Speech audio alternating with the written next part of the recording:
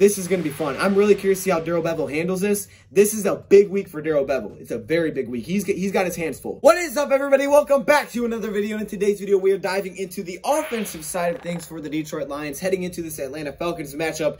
This is the offensive game plan, so let's get it started. You know, I got to shout out DoseOfDion, man, because it was actually the first time I went live on YouTube. And, you know, guys don't know DoseOfDion. He put out a lot of good content for the Detroit Lions.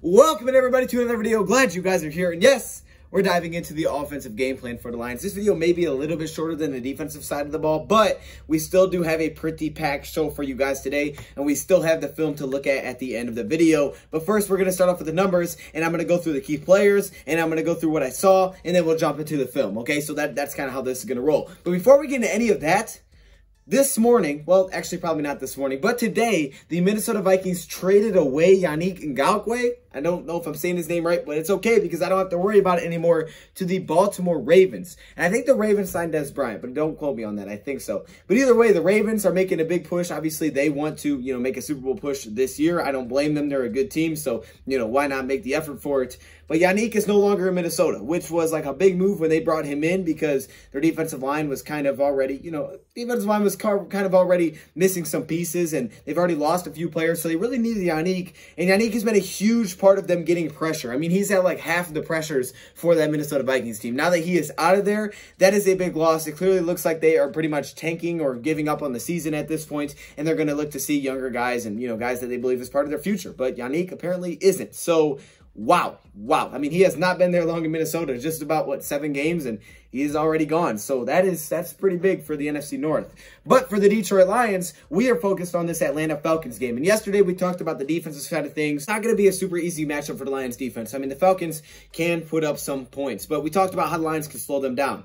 However, in today's video, we're going to be talking about how the Lions can put up some points, how the Lions can light some fire in this game. What does that even mean? I have no idea. But how the Lions can go off offensively, right? That's what we're going to be talking about in today's game, which ultimately will lead to a win because you guys know me, I don't care how ugly it is as long as we win the football game. So we're going to go through the numbers first, then we'll go to the key players, and then we'll dive into the film. Let's just touch on some numbers first and kind of make sense of them more. So let's get into it. So the rushing defense is actually pretty darn good. I mean, that's kind of like the strong suit of their defensive side of the ball. Now, they did just, get rid of their head coach. They just fired their head coach, Dan Quinn, and now they have a new head coach who's their interim head coach, who may not be the future, but it seemed like they played with maybe a little bit more juice against the Minnesota Vikings, but I'm going to be honest, I think the Vikings played right into their hands.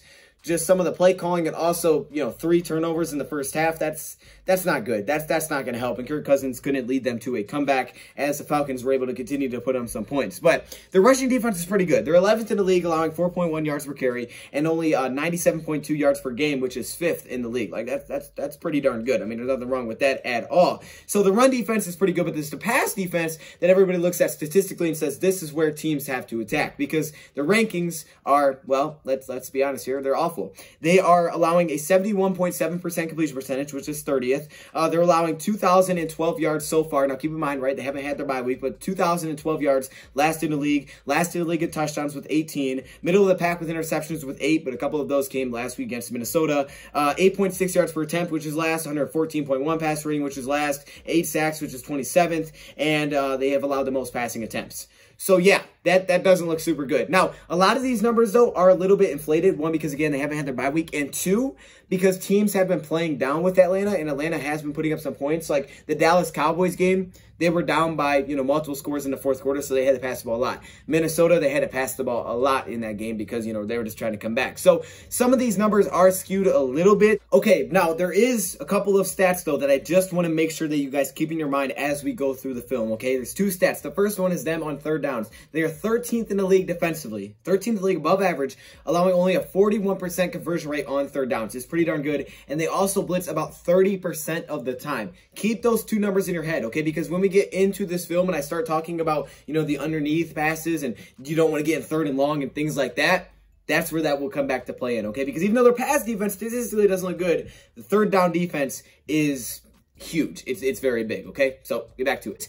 Also, Chicago Bears game, right? Chicago, they scored 20 points in that fourth quarter with Nick Foles. It was Trubisky all game, then Foles comes in, and there's nothing to lose. He's just taking shots down the field. So some of these numbers, like yards per attempt, to me, passing attempts, those are a little bit skewed yards, but their pass defense still isn't very good. However, it's a very, how do I say it? Tricky. It's a tricky defense that we're going to get into on the film, but they have some really, really big weapons, and the way they do things defensively is really confusing, and they disguise a lot of things well. And again, like I said, they may be playing with a little bit more juice, especially now after their first win. They have win against some really good quarterbacks so far this season, like Russell Wilson, Dak Prescott. Well, Chicago, they win against Trubisky, but then Nick Foles came in and they allowed the comeback. Green Bay, Aaron Rodgers, Teddy Bridgewater, Kirk Cousins. They've played against some solid quarterbacks so far. Let's dive into the key players of this game, and then we'll get into the film, and I'll kind of show you why they're even more of key players in this game. But let's dive into them. So the first one, as you guys can see, I have just simply Jarrett wrote up there. Grady Jarrett. This guy is a monster. Grady Jarrett is an absolute problem. He was a problem last year.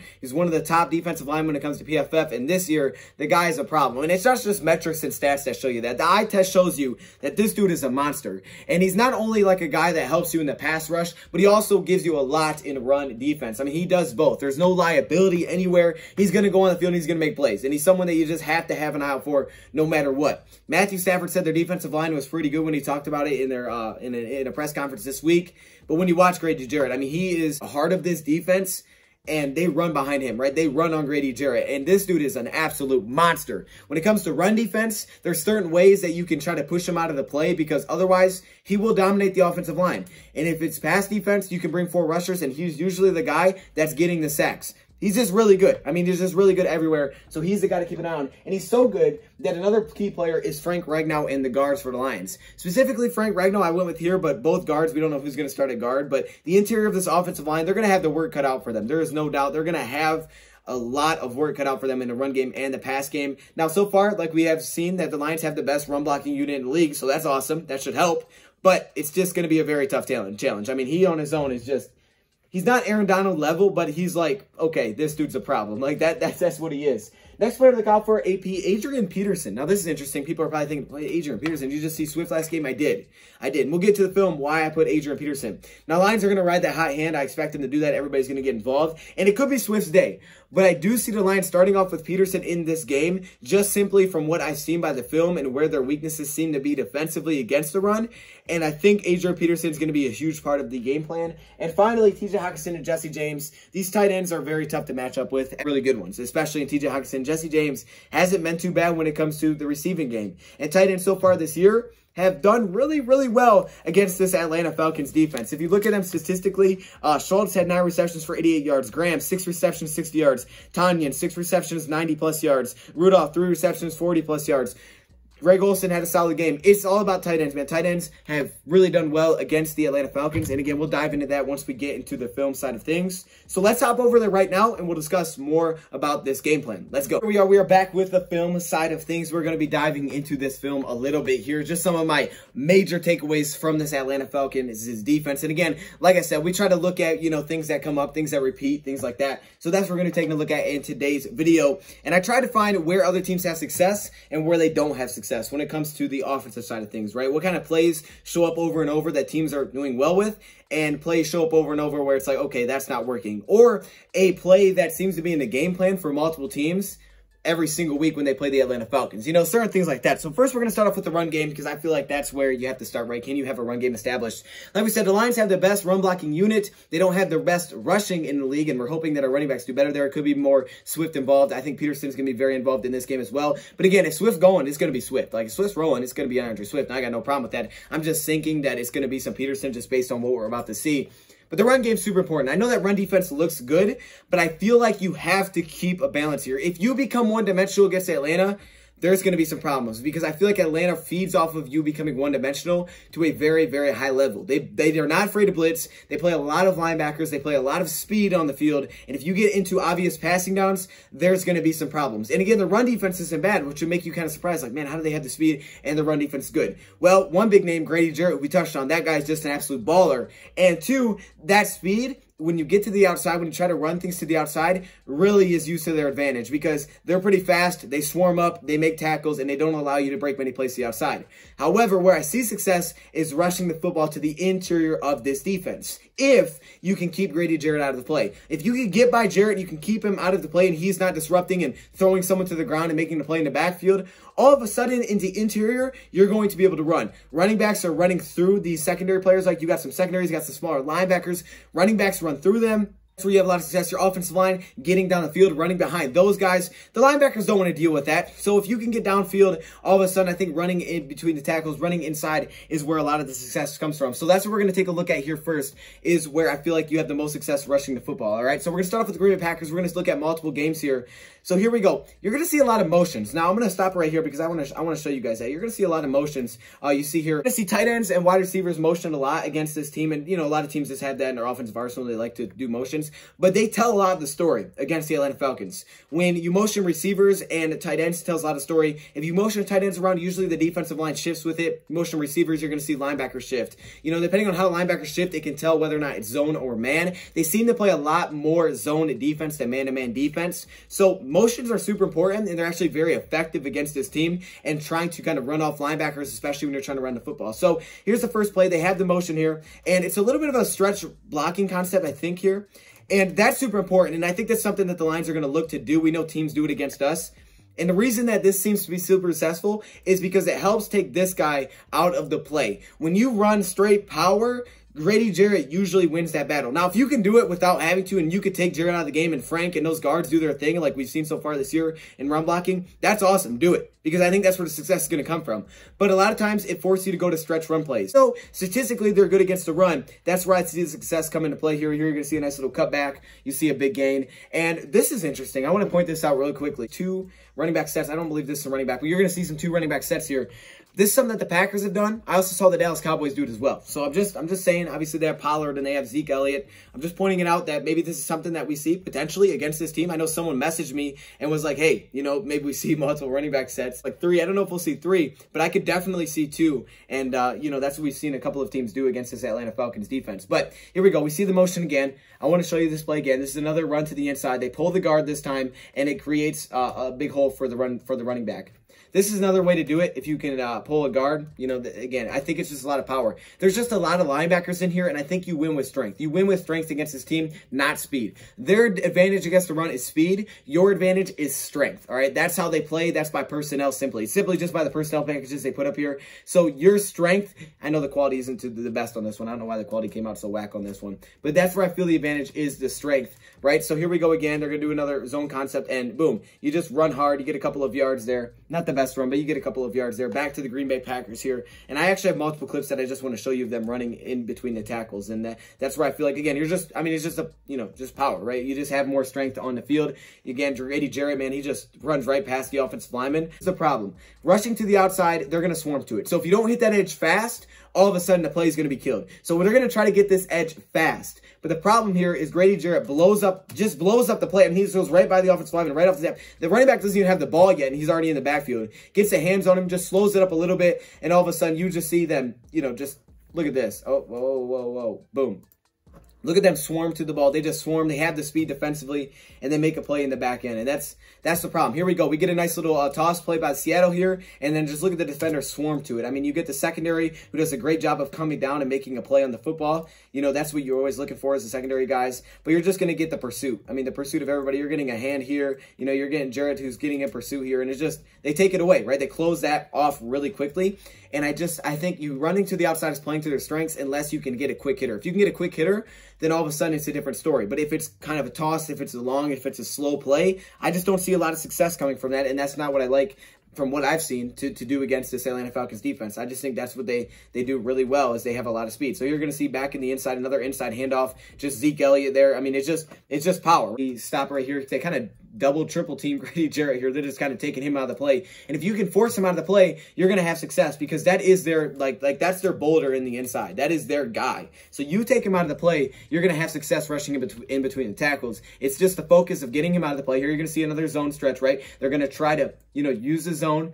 to kind of push him out of the play. Don't let it be straight up, because he'll win that battle. But you get him out of the play, all of a sudden you see the cutback lane, and boom, it's a good game, right? That's what I've seen. That's why I want to show you tons of examples here, multiple teams. You see from the film, this is going to be fun. I'm really curious to see how Darrell Bevell handles this. This is a big week for Darrell Bevell. It's a very big week. He's got his, it allows you, because of the run formation you're doing, to make it work anyways. So look at this one. Okay, now here's another one where they go to the outside.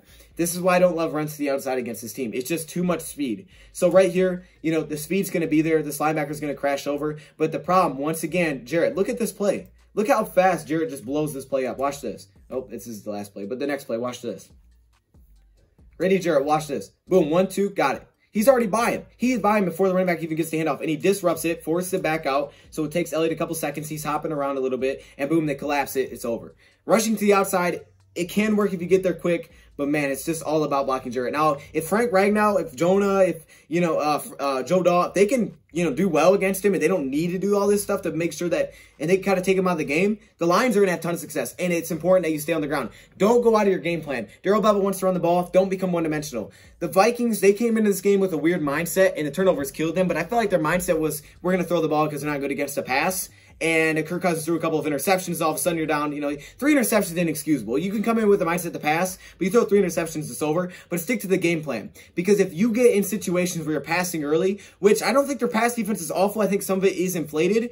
But they're going to play to their strengths because their strengths is using a lot of linebackers. So they don't even have to blitz, and they can get pressure. They like to drop 7 into coverage on early downs. But then you get in those third and long situations. If they get you there with a lot of sacks, and they get you in 3rd and long, look at this. I mean, just power running. They get you in 3rd and long, though, all of a sudden you're in trouble because now there's where they like to blitz. They blitz about 30% of the time. They can drop 7 and, you know, use their defensive line, and their defensive line is good enough to get pressure on their own, but they can get pressure. I think this is the first time you're going to see here, you know, they get some pressure. This is like a 3rd and 9 for Dak Prescott, and it's incomplete. So now we move on to the Seattle side of things. I'm just showing you multiple examples from different teams. This time it's only a 4-man rush. You can see, again, look at Grady Jarrett. They run a little bit of a stunt between these 2 defensive linemen here. They run a little bit of stunt. Yeah, he pops aside, and Jarrett's free, and all of a sudden he gets there, gets a sack on Russell Wilson. That's a mobile quarterback, right? Great quarterback. But if you have the defense line that they do, they can drop 7, and, you know, they can play back. They have some speed here. You can see the speed from the linebacker, you know, as he comes inside, kind of collapses the pocket. And, you know, they drop 7. So there's a lot of guys in the back end. They force them to hold the ball too long. That's basically a covered sack. Jarrett eventually gets there. It's a sack. You don't want to get in 3rd and longs against this team. This is a team that lives off of 3rd and long. You don't want to get there. Kind of like the Packers. You don't want to get behind the chains. Here's Dak Prescott. You know, he's sacked. He ends up actually fumbling here. That's not where you want to be. Now, how do you counter this? Well, you do it with a lot of screens and wide receiver screens, running back screens. I love running back screens.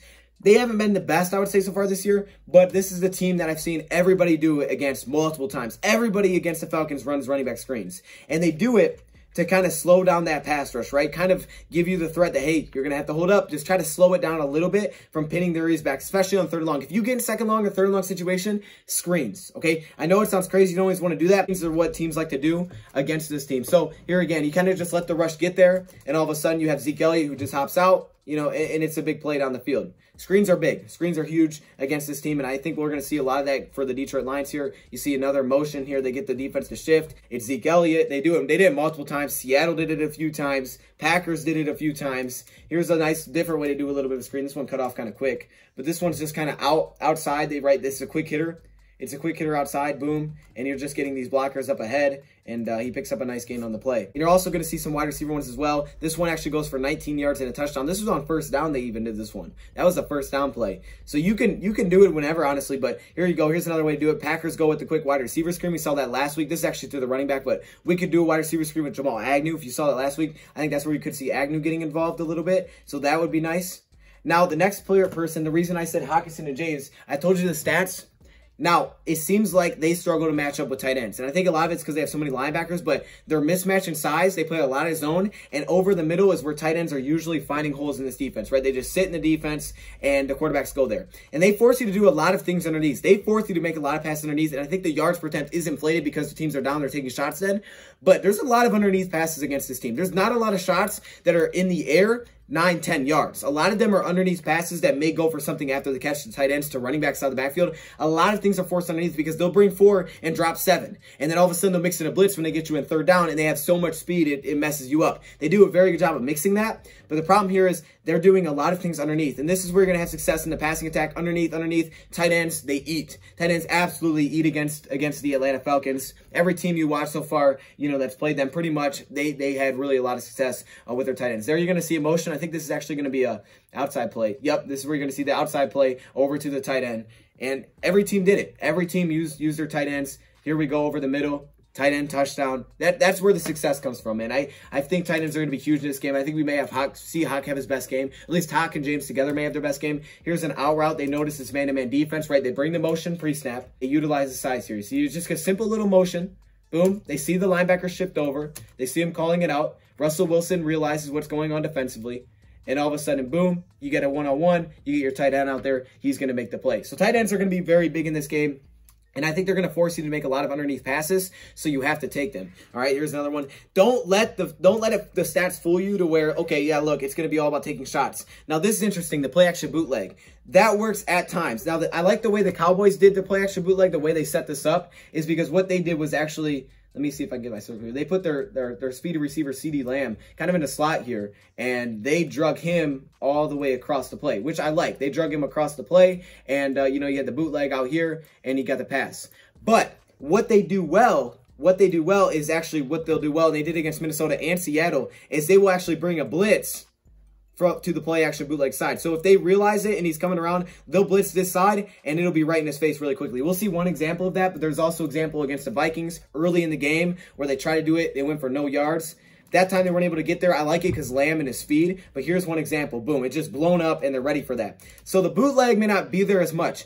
They're a team that's honestly built to play pretty well against our strengths. Our strengths, the team, is taking shots, letting Stafford air it out, being a run-heavy team, right? I formation, play action, boot. They're a team that's built to slow down our offense. Like, I feel like they have a really good matchup here against our offense. So we may have to adjust a few things that we do. We have to be willing to take underneath routes. Stafford has to be willing to take underneath to the tight ends, to the running backs. Take shots when they're there. I have no problem ever with taking shots with our weapons. I mean, you have mismatch in size, so do it, especially with Galladay. No one can really match up with him.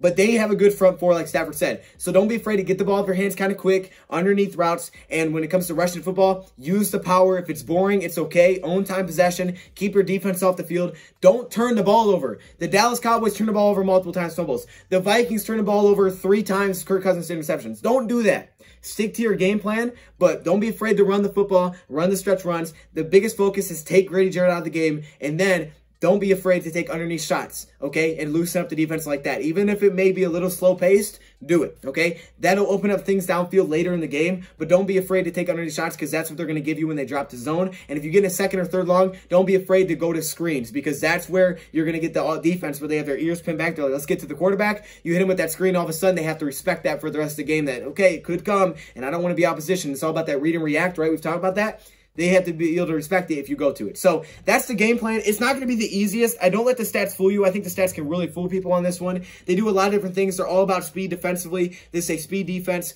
Outside plays, I just don't think they're going to be successful. Quick hitters. This is going to be an awesome game, though. This is going to be fun. I just feel like the matchup here on paper is cool, but what you see from the film, this is going to be fun. I'm really curious to see how Darrell Bevell handles this. This is a big week for Darrell Bevell. It's a very big week. He's got his hands full. I'm going to say that. Thank you, Prime, for watching, and I'm out. Are you kidding me right now? I had to put my helmet on for this one. Are you kidding? Look at this. Look at all these members. What? Yo, hey, shout out to all the members, man. Look how many All-Pro members there are. Like, literally, it's the whole screen, dog. This is crazy. The patrons... Of course, the Hall of Fame members, man. Y'all got the gold color. It's kind of yellow, but it's supposed to be gold. Shout out to all the members, man. If you want to be a part of this, all you got to do is join the channel. But there are perks that come with it. Stay locked in the community tab if you are a member because that's where a lot of information comes out. I appreciate all of you. What?